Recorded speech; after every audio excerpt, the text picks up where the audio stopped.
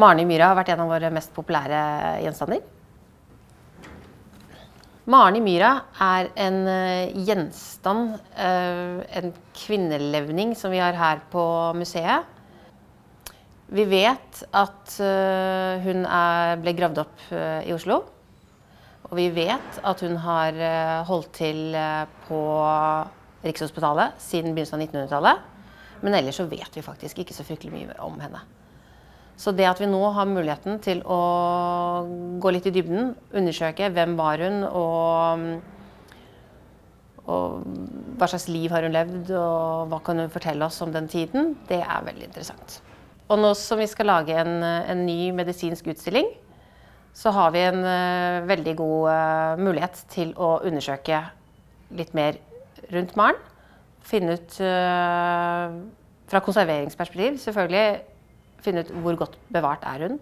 Hvilke tiltak skal vi sette i gang for at hun skal holde seg mest mulig stabil i fremtiden. Men også historien rundt.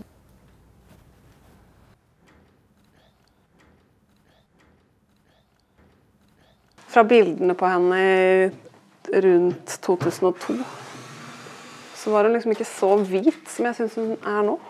Så hun har liksom disse hvite områdene på kroppen. Det er litt sånn bekymringsverdig. Man trenger en nøkkel. Men nå tester vi nøkler, ja. Og så vi kan utelukke ganske mange bare ut ifra utseende. Ja. Ja.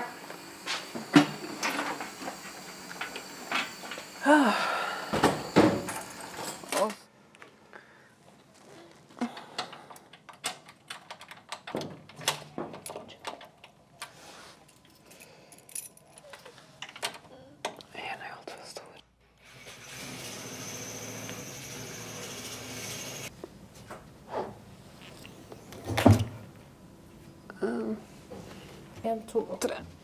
Oi, vent da. Hva er dette med at jeg var så svak igjen? Der. Det vi egentlig gjorde, sånn, nå som vi visste at vi kunne få opp monteret, var det at vi bare ville kjenne litt på henne. Rett og slett se litt og kjenne og undersøke litt. Skal vi se, hun har 3 tenner her, pluss jeg tror det er en jeksel helt bakerst der. Og så har hun av hvert fall 2 på oversiden der. Og så har hun 1 i underkjeven der. Og det er det eneste hun har i underkjeven, tror jeg. Ja. Kanskje, ja.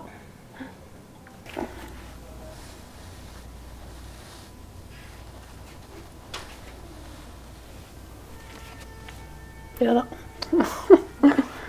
Meld det. Ja. Møll spiser, altså møll er jo egentlig ikke sånn, det er ikke det jeg tenker på når det gjelder sånn menneskelige levninger akkurat da. Men jeg vet ikke, de spiser kanskje litt hva som helst.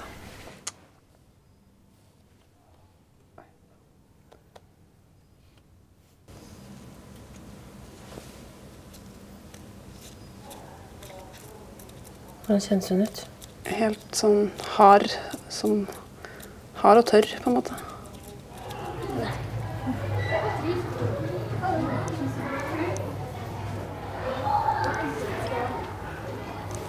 Jeg tror det var lurt å ta den på tralla. Bra.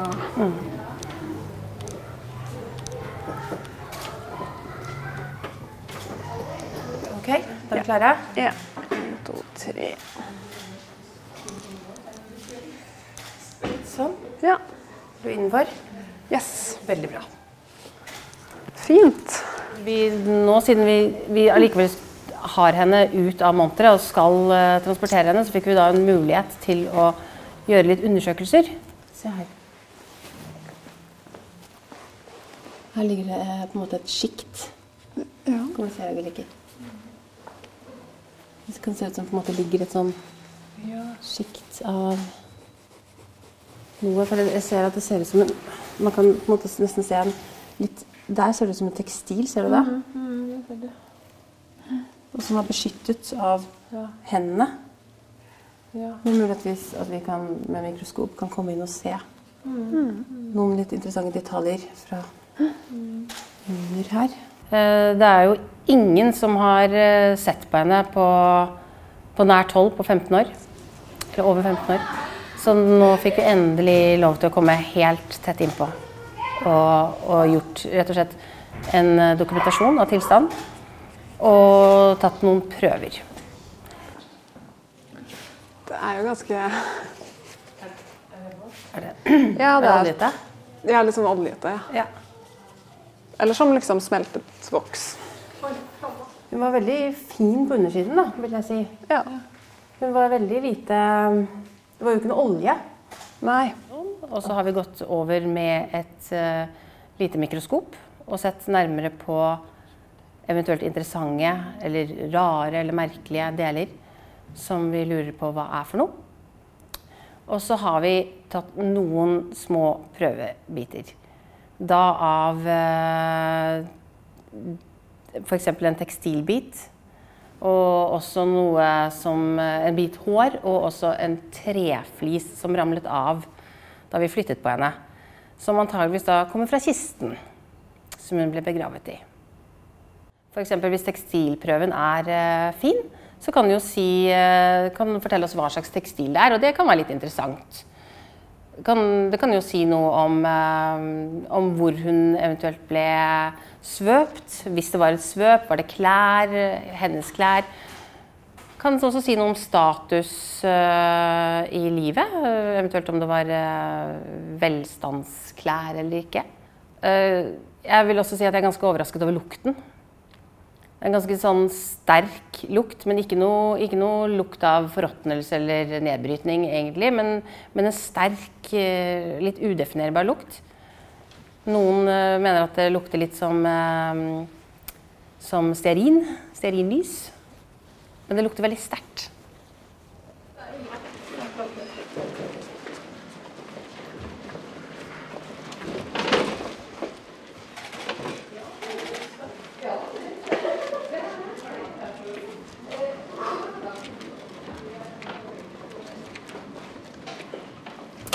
I dag har vi kommet til Rikshospitalet. Vi kjørte opp i dag tidlig og ble møtt av noen hyggelige radiografer som fikk trillet oss inn opp hit. De fikk tatt CT av henne, og bildene jo ennå ikke klare, så vi veldig, veldig spent på hva utfallet vil bli, eller hva de kan si av bildene. Det eneste at jeg hørte at de kommenterte litt sånn at om de kunne lokalisere indre organer og sånn, i og med at hun så flatklemt, så ting kan ha flyttet på seg. Så det blir veldig spennende å se hva de kan si der.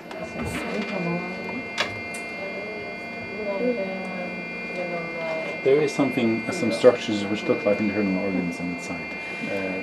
Det noe der, men om det vevet gjenkjennelig, eller lar seg de opprinnelige organene lar seg identifisere, det får vi se litt på når vi har bildene litt mer enn bare flimrende forbi her.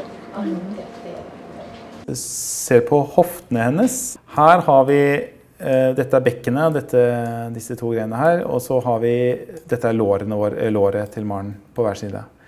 Og her har vi da kulene. Disse skal være runde kuler som passer godt i en kopp som på bekkenet. Dette veldig slitte hofter. Hun har ganske betydelig slitasje i hofteleddene, og som antakeligvis gitt henne, det forvoldt henne en del plager. Så hofteleddene veldig slitte, langt mer enn det som jeg ville forvente ordinært å se nå. Man kan kanskje si at hvis jeg gjør en sånn undersøkelse av en 70 år gammel kvinne i Norge nå, så vil jeg gjerne se hofteleddslitasje, vil jeg gjerne slitasje på ryggen. Her det ene dominerer markant mer enn det andre.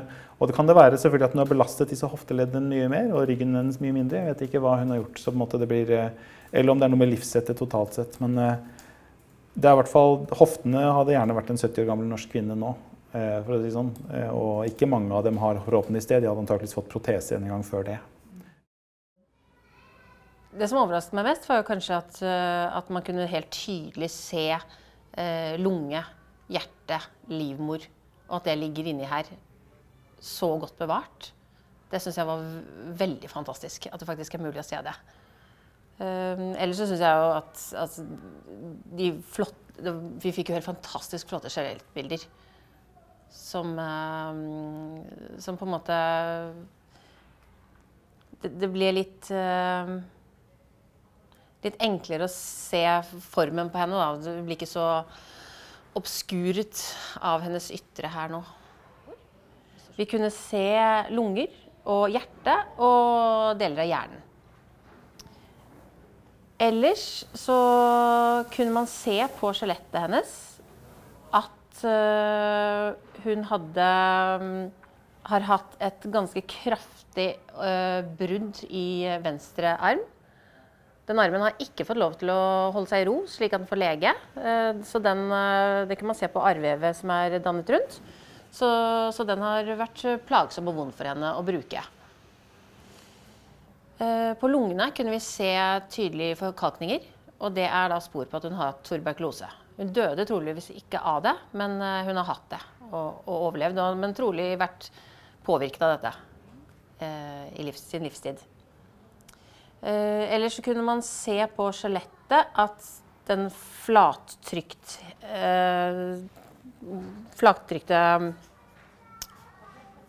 formen hennes kommer på grunn av skade etter hennes død. Det kunne man se på nakkevirvlene om hvordan de har blitt snudd.